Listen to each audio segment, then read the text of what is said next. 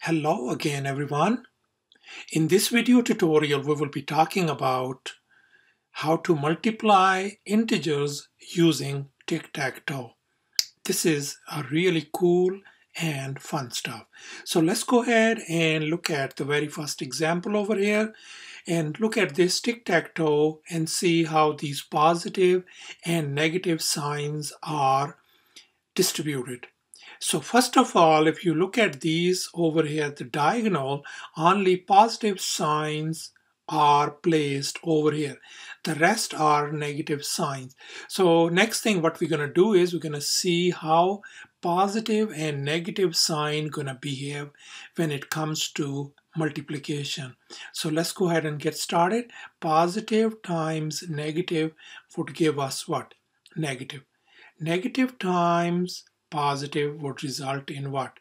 Negative, and finally negative times negative is going to be positive. So in this example, we use cross to multiply signs. But sometimes people use parentheses to multiply things. So over here, you might see this kind of example as well. So positive times negative is going to be negative. How about negative times positive would result in negative. And finally, negative times negative is going to be positive. Those are the very simple and crucial kind of building blocks when it comes to integers. So here are few, I just put down notation that you could encounter when it comes to multiplication. So sometimes we'll be using a cross, sometimes we'll be using a parenthesis, sometimes it's going to be asterisk, or sometimes it's going to be a dot.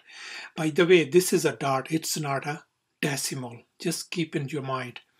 Okay, let's move on to integers and how we define integers.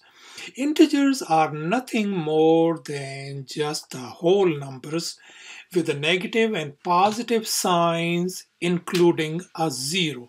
So you can see all the counting numbers on the right hand side are part of the integers, and on this side of zero on the left hand side, these are negative counting numbers. So on the right hand side we have all positive, and on the left hand side they are all negative.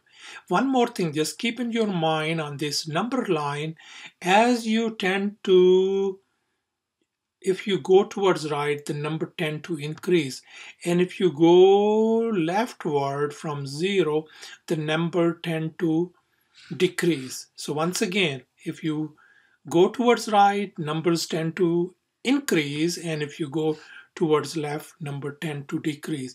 Let's go ahead and do a few examples. How about this one over here?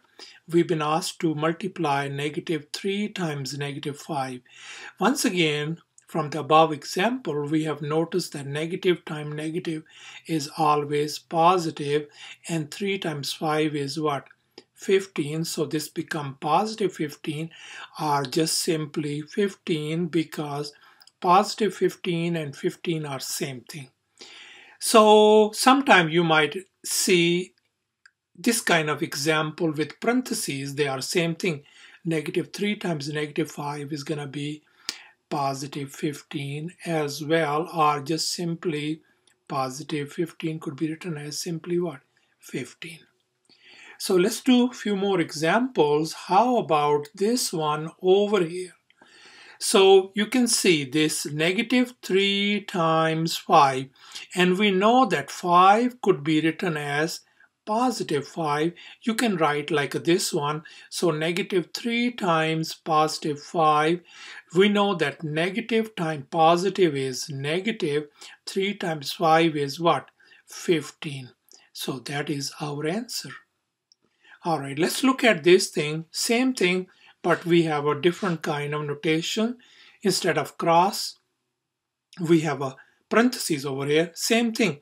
Negative 3 times 5 could be written as negative 3 times 5 could be written as positive 5.